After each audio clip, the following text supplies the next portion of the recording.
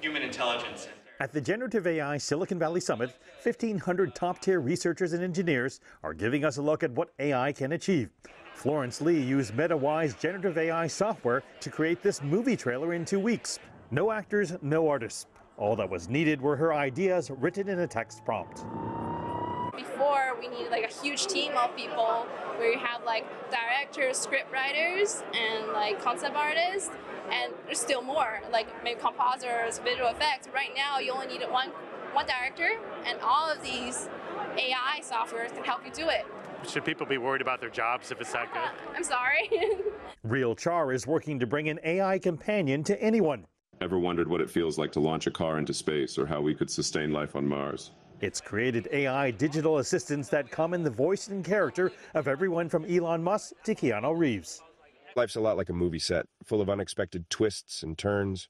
It's just like talking to a human on your daily basis. Like, it can help you to make phone calls, can help you to like sort your calendars. At the same time, it can talk to you just like your friend. It can give you like emotional comfort. Even though generative AI programs show impressive reasoning abilities, they still don't know a lot about specific data, like about you or perhaps your company. Llama Index helps make any data set easily accessible and searchable. We asked its co-founder Jerry Liu whether the most advanced generative AI programs like ChatGPT-4 are as smart as a human. It's basically on par with human intelligence right now, to some extent, right? Obviously, for kind of more advanced tasks, it's not going to know as much, and it might struggle at certain points. But it's at a point where we can start using it to basically mimic human-like behaviors. So for like creative tasks, like being able to generate like, believable like poetry or stories, it's able to do that pretty well. I asked Liu whether AI is making strides toward another perceived human-only ability, emotion. There's a philosophical question, like, can a machine really have hormones basically to feel emotion? But it can absolutely mimic emotion and probably like have a learning process where it can learn to do certain things in an emotive manner over time.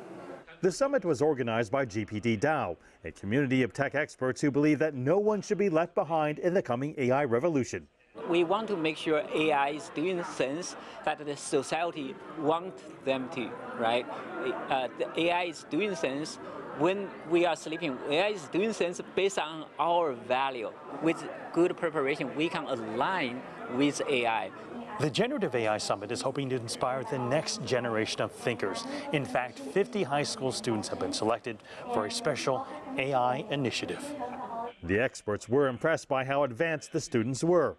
Further evidence that coexisting with AI could become an ordinary way of life for future generations. Mark New, CGTN, Santa Clara, California.